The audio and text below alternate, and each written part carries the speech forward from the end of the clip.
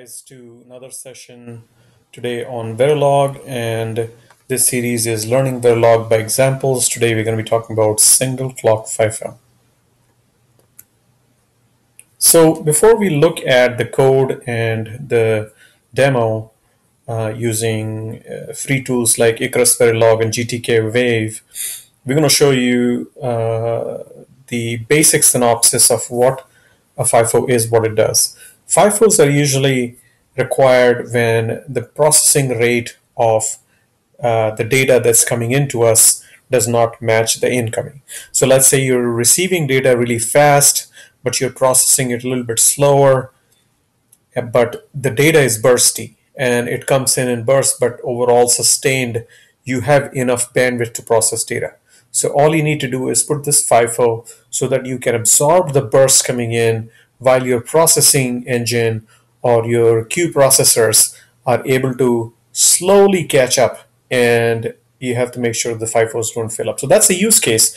Now in this case, this is a single clock FIFO, which means that we don't have to worry about pointer processing and transferring.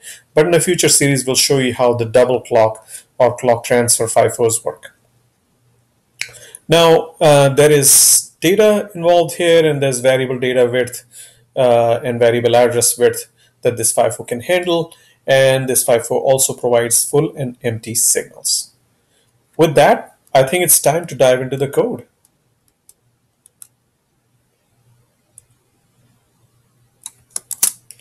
So here we are in the code, and the way the code is set up is that on the top we have this test bench, and we'll skip the test bench for now. And all the code is available in Bitbucket, so don't worry about it. You don't need to write down anything. Just follow along, and you can go back later into Bitbucket and grab the code. And I'll leave the pointer to the code in the description. So with that, I guess let's look at the first component which is required to build this FIFO, and that is this memory element. And in our case, we have used dual port RAM, and it's to keep it extremely simple. We have a write port and a read port. Normally, you can have both write and read ports, and that's the most common scenario. And it could be more than 2 ports, and there are all kinds of RAMs available in the market, and within FPGAs, etc. But to keep it simple, here you can see that this is address, data, and write enable, and address, data, and read enable, and this is our RAM. And to show you, one thing we have done is that we've kept the data width and address width programmable, and that just helps us design any kind of FIFO and not just a hard-coded FIFO. And you can see that once your input-output list is defined, all we do is create this memory element. And this memory is just a 2-dimensional array. And when you write to it, you write to a memory element, and then when you put the address, then the address just reads from that memory address. So it's fairly simple. And now with that memory element dual port RAM defined, we can create an SC FIFO. SC FIFO has a reset clock and data queue and a write and read request signals. Again, the module is parameterized, and we have data width and address width defined, and we can change those as per our need.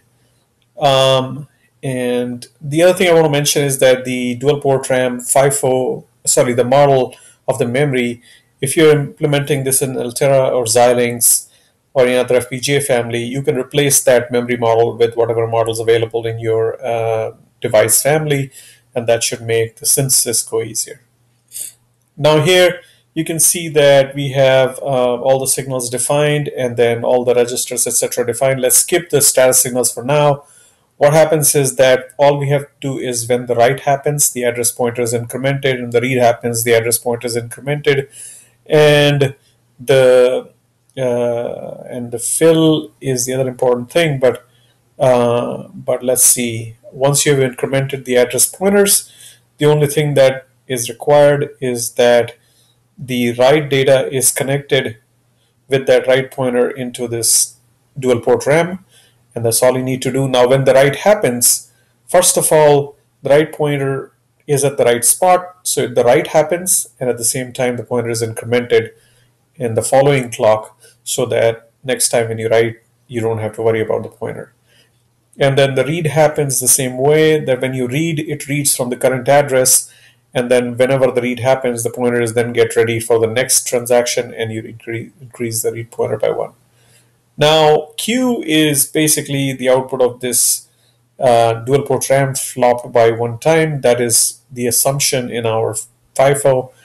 So all you do is just whenever the read happens, you clock the Q based on the internal data that you're reading from this memory. And so that is the single clock FIFO. Now, I also show you here the test bench, and test bench is also available here. All we do is instantiate this SC FIFO. We create our clocks and reset, and then we drive the data. First of all, we drive it, initialize. Once we come out of initialization, we write 35 and then 45, and then we try to read them back and see if that works. And also here, we dump the signals into the sc54.vcd file. So with that, we are ready for a demo. Now let's dive into the demo. So here we are in our Learn Verilog Bitbucket folder, and just to see here, we have the sc54 system Verilog module here. And what we're going to do is first compile it. So iVerilog and sc54.sv file. And what this does is creates the a.out file, and if you run the a.out, that essentially writes the sc54.vcd file, and the simulation is now complete. All you have to do is you can do gtkwave, and then you can open up your sc54.vcd file.